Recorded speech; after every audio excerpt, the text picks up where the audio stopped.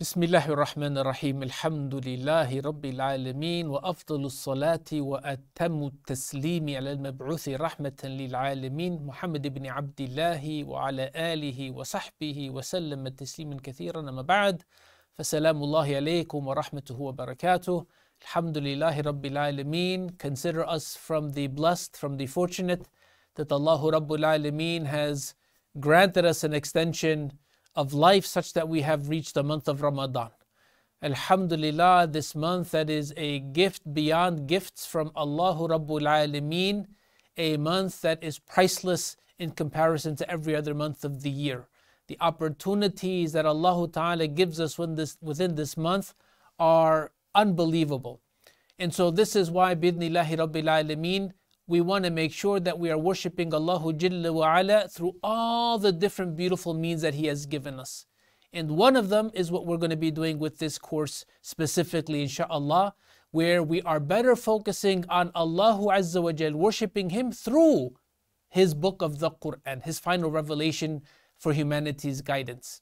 And to do that, we're going to be focusing on a book, or a booklet really, by a Dr. Yasir Ismail Rady, who is a Ustad Musharik fi Dirasat al-Qur'aniyya bil Medina al-Munawwara. So he's an associate professor in Quranic studies. And this is in the blessed city of the Prophet sallallahu alaihi wasallam.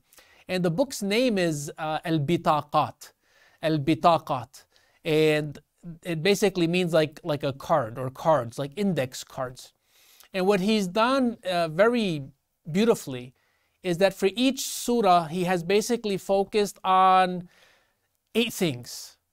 8 things. The first is he tells us how many verses, how many ayat, how many verses are in that chapter. Secondly, the name or different names by which the chapter is known. Thirdly, the specific reason, or what's known sabab at-tasmiyah, why it's been, why it has that name or carries that name. Fourth,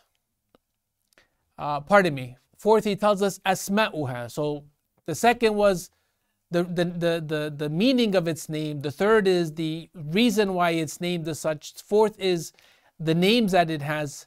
Fifth is the main objectives that the chapter, the surah covers. Sixth is sabab nuzuliha, the reason for which it was revealed. Seventh is fadluha, what there are of virtues and merits that are mentioned about the chapter. And last but not least, he tells us about munasabatuha. And he specifically focuses here on one thing, which is munasabatu awwali surati bi akhiriha.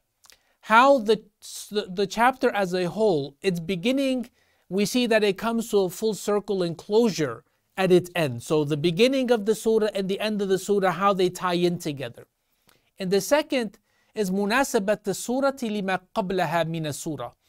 So how the chapter is associated and related to the verse, to the chapter that comes before it.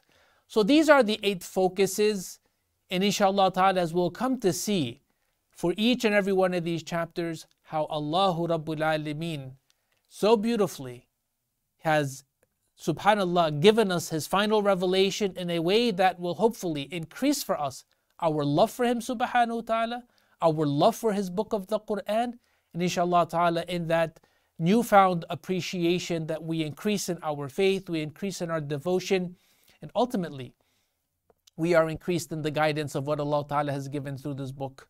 We ask Him Jalla wa Ala to make this a blessing. Allahumma ameen. Wa salli Allahumma wa sallam wa baraka ala nabina Muhammad. Wa akhiru da'wana anil hamdulillahi Rabbil Alameen.